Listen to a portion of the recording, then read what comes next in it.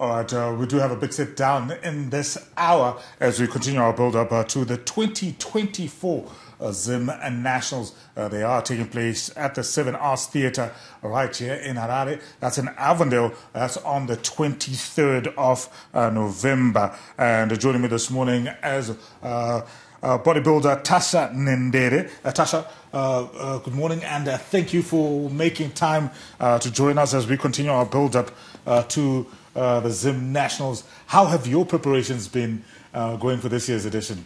Well, good morning to you too, sir, and I'm pleased to be here. Actually, it's a good feeling.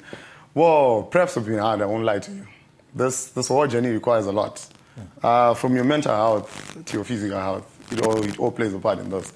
And up until now, things have been tight, things have been hard, but, you know, if you want to be great, you got to do things that many people can't afford to do. That's how you reach greatness. And I'm looking ahead to this year's Zim Nationals. Obviously, there's several categories that are on offer. I'm looking at it here now. Yeah. We've got senior men bodybuilding, men's physique, men's fitness, junior men's bodybuilding. Which category are you going to be competing in this year? So this year, I'm competing in a men's physique open.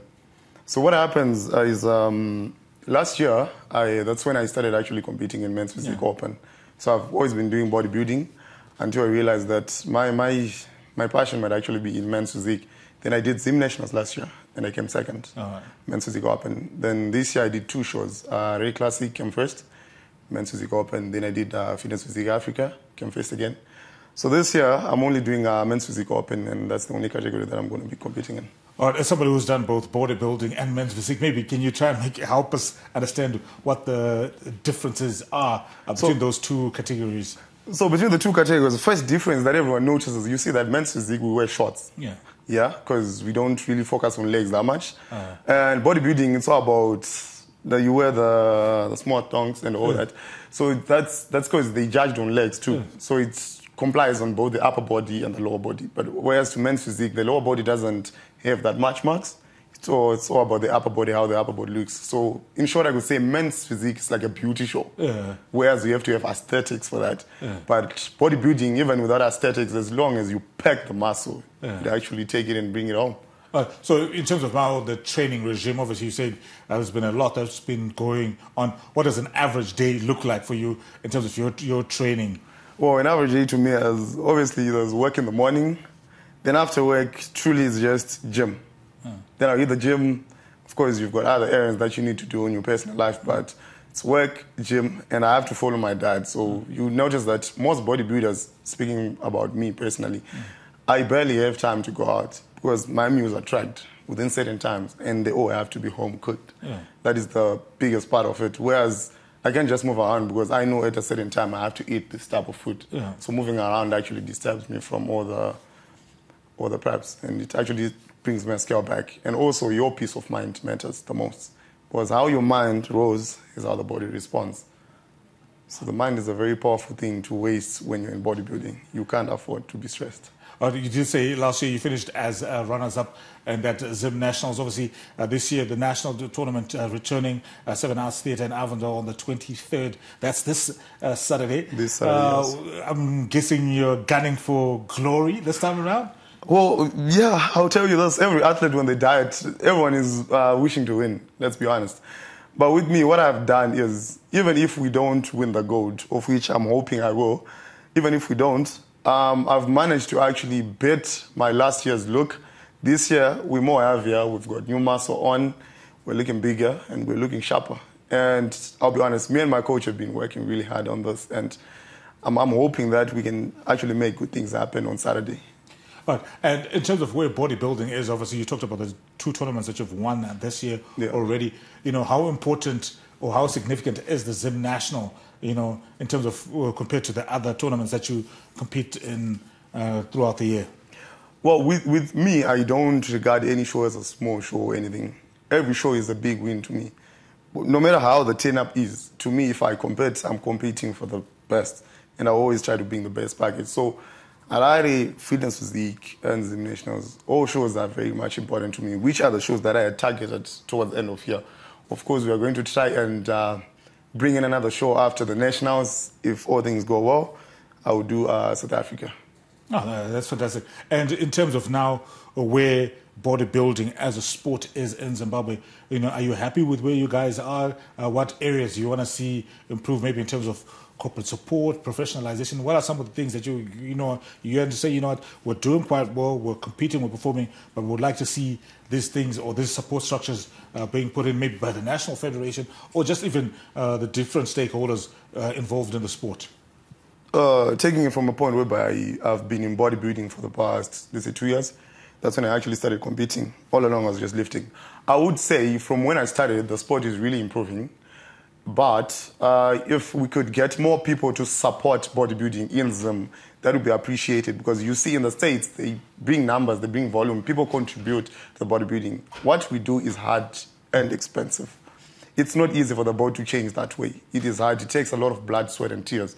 So I would say if people could see it from a point whereby they would support bodybuilding as much as they support cricket or soccer, a lot of athletes would turn up and actually appreciate this. But as far as I'm seeing it, a lot of developments have been made, and it's impressive. Right. Especially with the Zim Nationals. Also, I see what we are planning on. It's actually a good thing, and it would be a loss to miss it. And in terms of now, just your own career as a bodybuilder, you talked about maybe targeting South Africanness, but what's the big dream? Like what's the Mount Everest? Well, the Mount Everest, it all ends up in one goal: create opportunities, and in the end, make a good living out of it. Because it's not all about just stepping on stage. Yeah. It's what then happens beyond the stage. Because people are I'm gonna step on stage, you're gonna know me, everybody's gonna know me, I'm going to be on the papers, but it all ends up on how you then use that chance and opportunity for you to stage. What then did you then come up to at the end? So with me, I would say, bringing fitness, besides the bodybuilding part, I would want to take fitness in a healthier way, whereby I actually encourage more people to take part in this. Because you tend to see that a lot of elderly people are suffering with a lot of diseases like diabetes and all that, and they're getting their body parts chopped, which is not something that we would want in the long run. So I would say, in the long run, if I could, and God willing, we shall be great, I would want to be one of the guys that will actually help in the bodybuilding industry in Zim to lift it up, because I'm going through it. I know how it feels. And if we make it in the world, we actually want to be part of how we run these shows. Absolutely fantastic. So the 2024 Zim Nationals is on this Saturday. That's at the 7 Arts Theatre in Avondale here in Harare. So admission for that is general tickets are going for $10, VIP $20. So for athletes, registration for the senior division is just $20 US, and for the junior and disabled divisions, it is $10. So really excited about that. What has been the response from your colleagues in the bodybuilding industry? How excited are your competitors for this Zim Nationals? You'd be surprised. We've got people coming from South Africa, Zambia, Mozambique, just flopping in so that we can stage together and fight. So it will be a clash of the titans, I assure you that. Everyone is hyped, groups are packed, everyone is talking about it.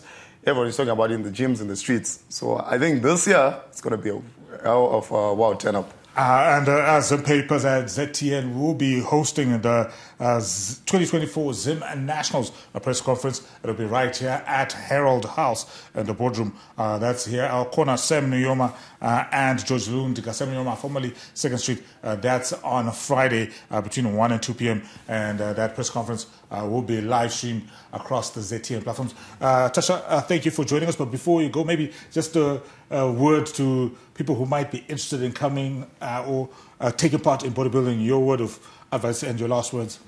Well, I'd say for people who want to watch, well, it's a good thing to come and just support the guys, see them, because I'll be honest with you, it is the crowd that drives you to actually perform that on stage.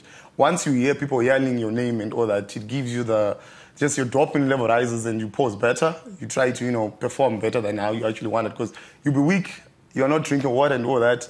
So getting the crowd to actually come and just show that they're there for you would be appreciated.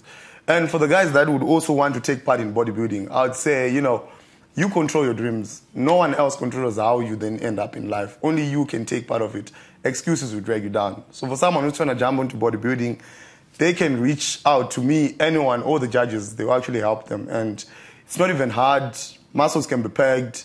It just requires you to be serious, consistent, and give it time, because muscles needs patience to grow. And if somebody wants to get more information, are you guys available on social media? Where can they find you guys? Yeah, the body is available on social media, the NFFBZ. They can actually text or anything, or we can, I'm sure Mr. Keith has once left his number here, or we can give them Mr. Givmore's number. They can actually get assisted fast. All right, so we'll be posting those details on our social media. And those, Tasha, I thank you very much, and all the best in the men's physique category come Saturday. I appreciate you, sir. Thank you very much.